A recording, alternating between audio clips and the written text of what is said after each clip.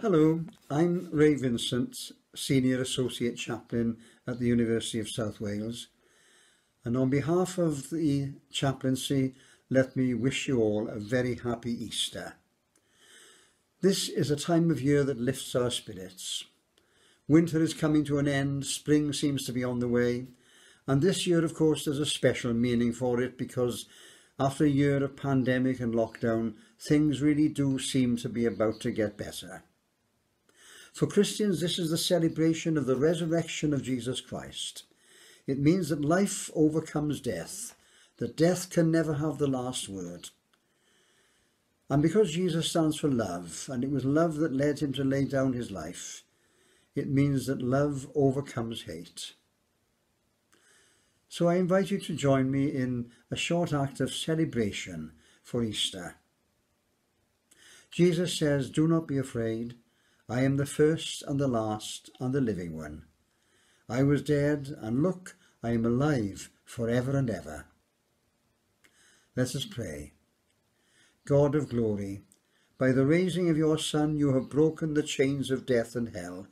Fill your people with faith and hope, for a new day has dawned, and the way to life stands open in our Saviour Jesus Christ. Amen. And now we're going to hear a traditional Easter hymn, "Christ the Lord is risen today, hallelujah." You may want to join in wherever you are, with other people or by yourself. Just feel free to sing along and celebrate. Christ the Lord is risen today.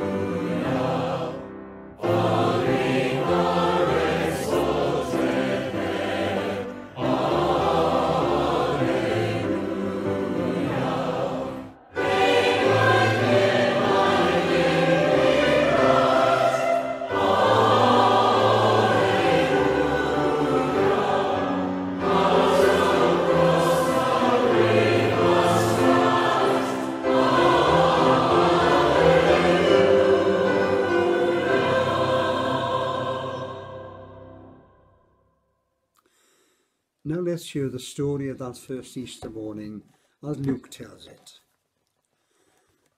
On the first day of the week, very early in the morning, the women took the spices they had prepared and went to the tomb.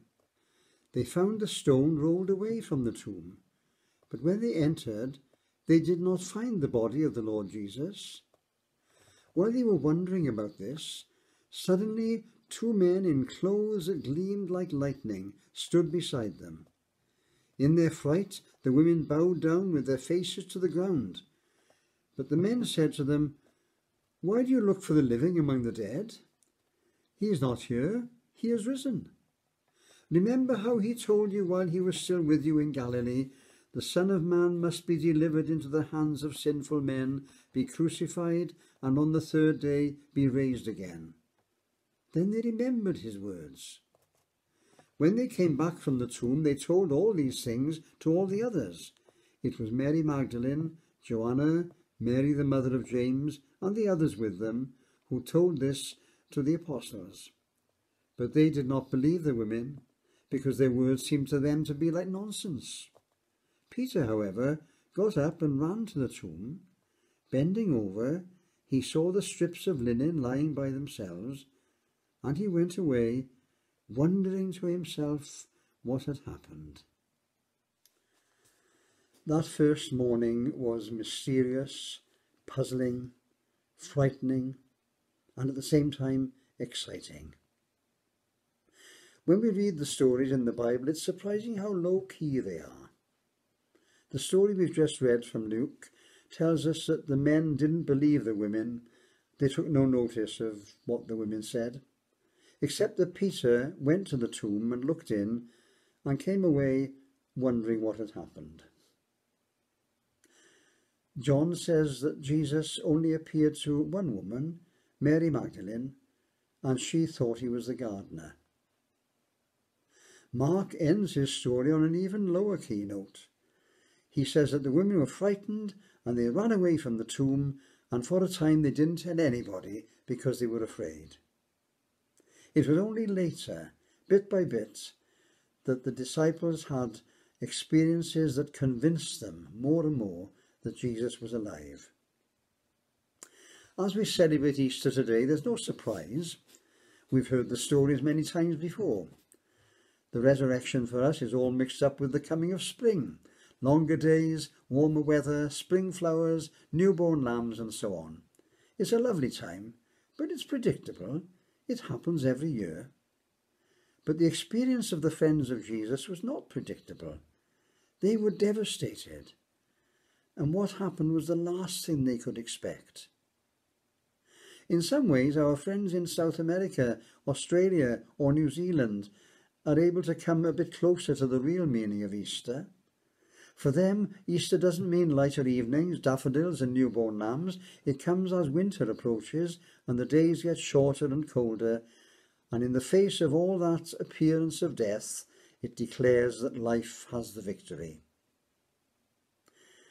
Many people in this past year have been devastated by the loss of loved ones. Where is the resurrection for them? Their loved ones won't literally come back to them. All we can say is that many people have testified to the presence of the loving God in their lives, bringing hope even in the darkest times. It can happen in small ways. Maybe an experience of peace in prayer. Maybe one of those lovely mornings when you look out and think that life is worth living after all. Maybe some simple, unexpected act of kindness from a neighbour. Maybe something not even recognisable at the time, but somehow the conviction comes back that life wins. The friends of Jesus never knew when he would come to them. 2 of them met him as a stranger on the road on that Sunday evening. For others, he came as they huddled together in a room with the doors locked because they were so afraid. Thomas wasn't there, and he had to wait another agonizing week before Jesus came for him. For some of them, he came on the shores of Galilee sometime later, when they'd returned to their fishing and probably given up hope of seeing him again. The resurrection is not regular and predictable like the spring. It's God's joyful surprise. Jesus comes to show himself to us when we least expect it, and yet he is there all the time. He said, "I am with you always, even to the end of the world. Let us pray. Our God, we thank you that in Jesus you have lived among us, showing us your love and pointing us to your glorious kingdom. We thank you that he gave himself unsparingly for us, sharing our suffering, dying and conquering death, and opening the way to eternal life. We pray for all those who today mourn the loss of a loved one.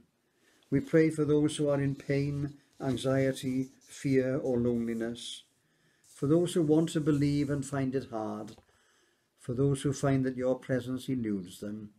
Bless them and reveal yourself to them. Help us all to hold on in faith, hope and love, and to know that we are part of your eternal and unfailing purpose in this world. In the name of Jesus Christ. Amen. Now we have a hymn that celebrates the resurrection as a reality in the life of today. As the second verse puts it, Christ is alive, no longer bound to distant years in Palestine, but saving, healing, here and now, and touching every place and time.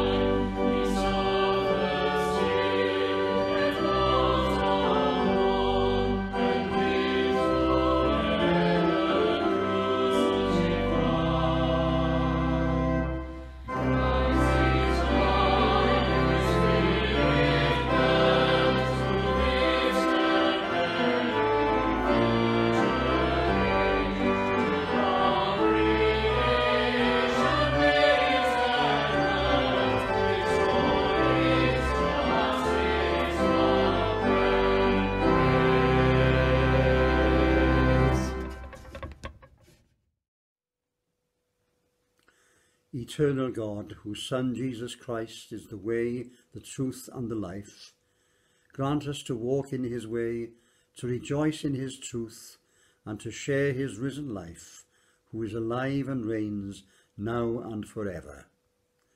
And the grace of the Lord Jesus Christ, and the love of God, and the fellowship of the Holy Spirit be with us all evermore. Amen.